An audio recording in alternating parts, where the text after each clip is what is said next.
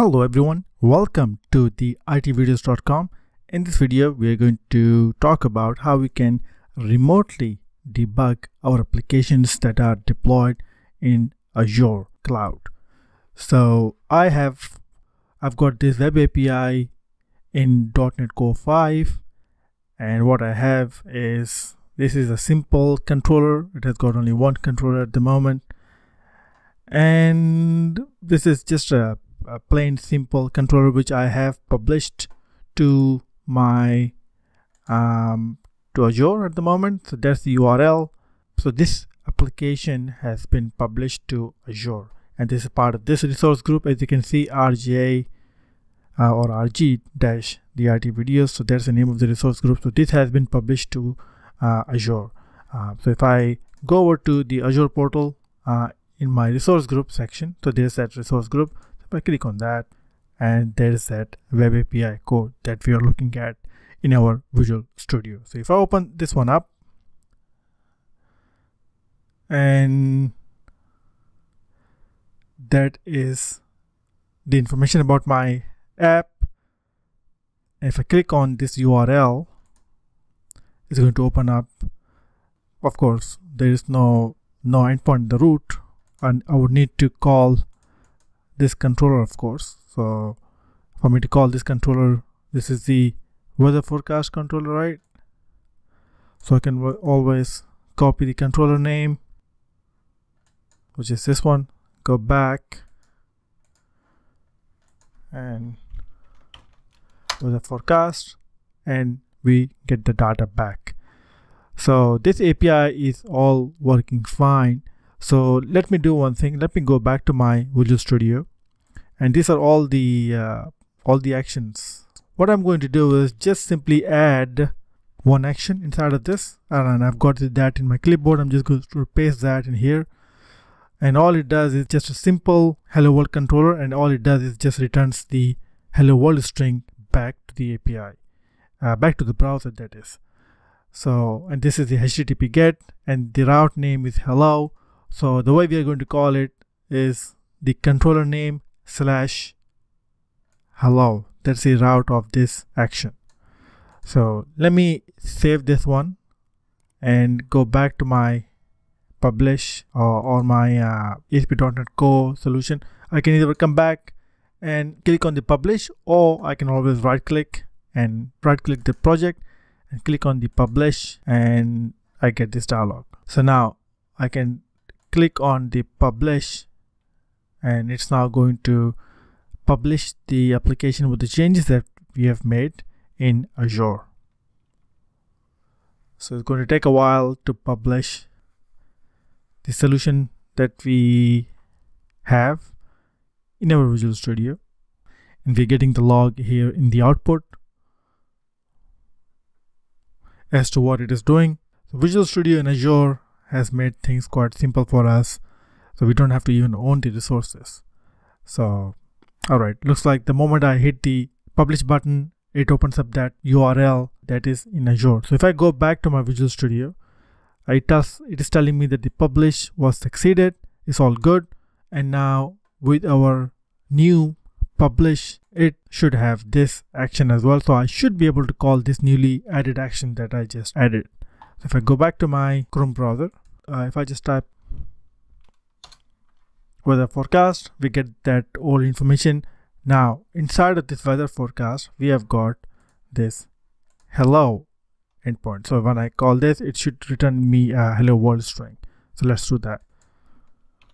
If I just call hello and hit enter on my keyboard, that's returning the hello world string. Now we have seen this all working.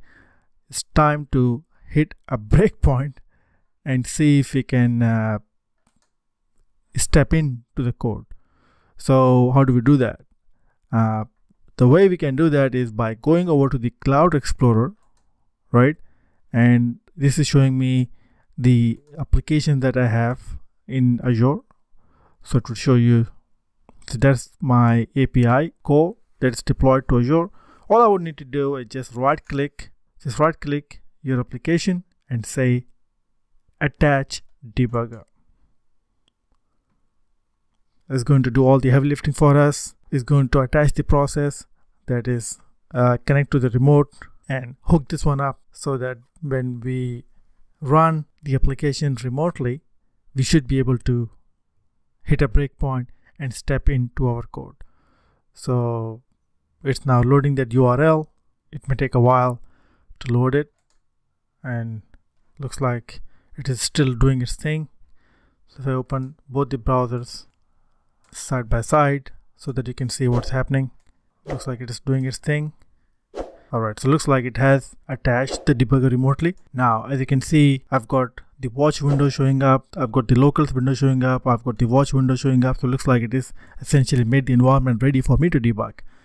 So let me now, so that breakpoint is in here. So now if I just go back and call this controller and this hello action, and let's see what happens. I'm going to do the same thing, controller / hello action, and hit enter, and looks like it is doing something. It has brought the focus or the control to this Visual Studio.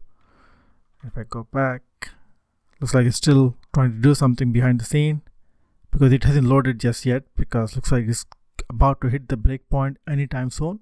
It's still trying to communicate, so it may take a while. And looks like our debugger has been hit.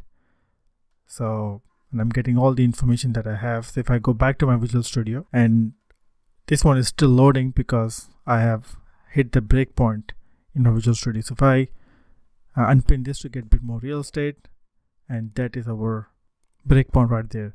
So I can step through the code. I can say F10, go to the next line, which is this one, and the value of this variable is hello world. So now if I run it full speed, and we get that value back in here. So that's how we can, step through or step into our code remotely. So this, as you can see, this is not running in my local, and I was able to hit the breakpoint. And so we have seen how easy it was by simply clicking on the attached to debugger in the Cloud Explorer, and we were able to do just that. Now, in certain situations where you are not able to attach to the remote debugger, make sure that the configuration that you have, so if I go back, the configuration that you have is set to debug. So for example, if I click on show all settings, let me stop the debugging, and if I click on show all settings in the publish tab, make sure the configuration when you're deploying it is set to debug and not release, because the debug is going to copy all the necessary files that are required for debugging. So let's say if you hit a snag, you can make sure that this option is set to debug.